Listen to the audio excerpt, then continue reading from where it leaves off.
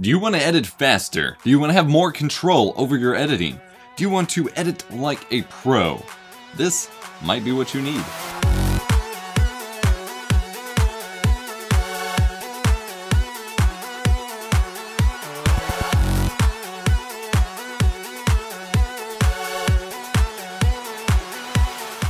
Hello everyone, my name's Adam or EposVox. Welcome back to another review. Today we're taking a look at the ShuttlePro V2 and the Shuttle Express from Contour Design. They sent me out a few things to review here, and today we're taking a look at their shuttle products, which are products designed to help improve your editing performance and overall efficiency, and I think they're really neat products. If you've missed it, I have covered a few different of these kinds of products before. I've covered my programmable keypad, my MX Master Mouse that I use for editing, and various keyboard and desk accessories. I have a few other videos like this on the way. I thoroughly enjoy these products, and I'm going to show you how you can use these to improve your editing with very minimal setup time. So there are currently two models here. This is the ShuttlePro V2, which is the big formal main desktop version, but then the Shuttle Express here is also pretty neat for taking on the go and has very similar features.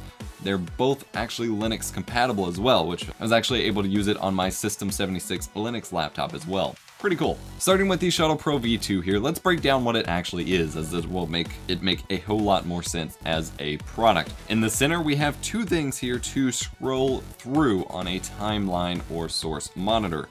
This one with the three indentions completely continues scrolling and is useful for going frame by frame or whatever use you have. It's very specific control. There's a little click with every, essentially what would be a frame that you rotate.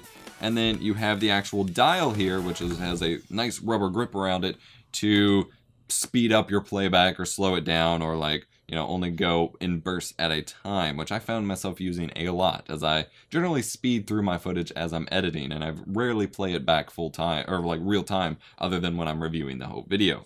On the left and right, you have dedicated buttons, which could be useful for things like setting in and out frame, or in and out markers, or other sorts of markers, or just skipping to the end of a clip.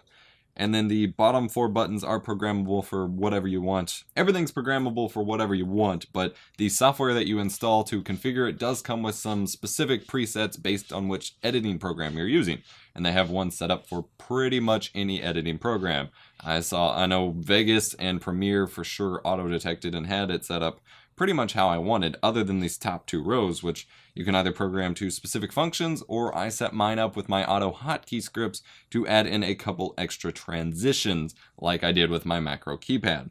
And it's really handy. These come off. These are a little annoying to pull the covers off. I ended up having to use like a bent out paper clip to pop the tabs off, but then they do come with custom labels that you can use to write on or print on whatever you want the labels for the buttons to be. It's a little big. I have a lot of trouble at the moment fitting this stuff on my desk, as I have a ton of stuff on my desk. I've got my WASD code keyboard, which thankfully is 10 key keyless because I can't fit a bigger keyboard at the moment. I've got my keypad and my MX Master Mouse, and I've got room for basically nothing else. This set between my mouse and my keyboard, as I like having, it on the right side, because basically it kind of replaces my mouse movement, but the size of it meant I'm constantly moving it around. On a bigger setup that's dedicated just for editing, instead of editing, gaming, everything else that I do, you're going to have a lot better result. The rubber feet keep it from slipping around. They do a pretty good job. Just some basic 6 rubber feet on the bottom here. Fairly straightforward, and then the extra plastic is contoured in a way that makes it really comfortable to put your wrist on, which is very important to me given my various wrist and hand joint issues and the like. The Shuttle Express, on the other hand, is a little different. It's the same concept, it's just broken down into only the top part. I do feel like they could have put a couple buttons on the bottom part here, but then maybe that would have led to accidental clicks or whatever. But you have basically the same idea. You've got the dial, the jog. I could be mixing those up. I do apologize. This is my first time getting into these projects, but you have the scroll, the actual dial that just goes back and forth, the 2 side buttons, and then 3 programmable buttons with indentations. Now, unfortunately, the buttons do not have covers to label them yourself, and since it's black it would be hard to mark on them, whereas on the normal shuttle you could kind of use permanent marker if you wanted to label them. But it's great for taking on the go, also has little rubber feet to keep it from going, and is super lightweight. And like I said, it works with Linux, it works with Mac, it works with PC.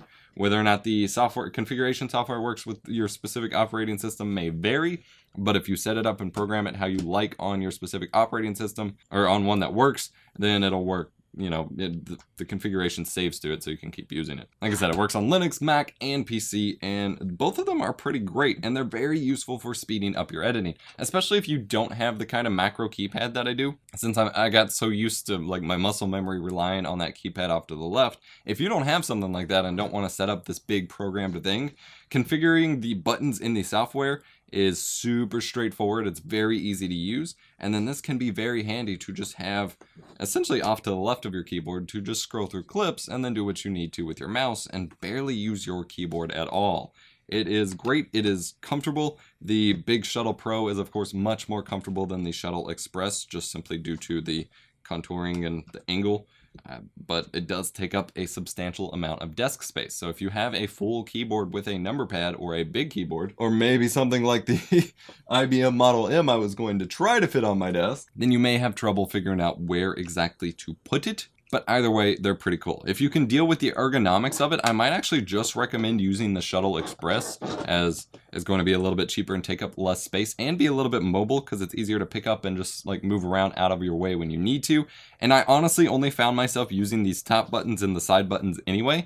The bottom ones, since they weren't labeled and I never really had any extra features I found or means or that I found that I needed to program them to, I ended up not using the bottom buttons a whole heck of a lot. So just having like 3 presets that you want to program to it and then the side buttons for like in and out markers or whatever may end up being a lot more helpful for you. But I do love the dial and the jog here to speed through clips. That's something I used very, very heavily. And I pulled this out and left this out for about a week as I was expecting to film this video, and I ended up missing it quite a bit because I use that so frequently to speed through videos. This has been my review of the Shuttle Express and the ShuttlePro V2 from Contour Design. Some sort of product like this, once you get serious about editing, I strongly recommend integrating into your workflow. Something like this, the Express, the Pro V2, a programmable keypad, something I assure you that will speed up your editing efficiency like nothing else. These products have helped my editing workflow just skyrocket, and over the past like 6 months to a year as I've started using this stuff, my editing capabilities as well as productivity has grown so much, and it's all thanks to products like this. So product links, as always, will be in the description down below. Thank you to Contour Design for sending these out. This video is not sponsored. They simply provided them for review, like 90% of the things I review.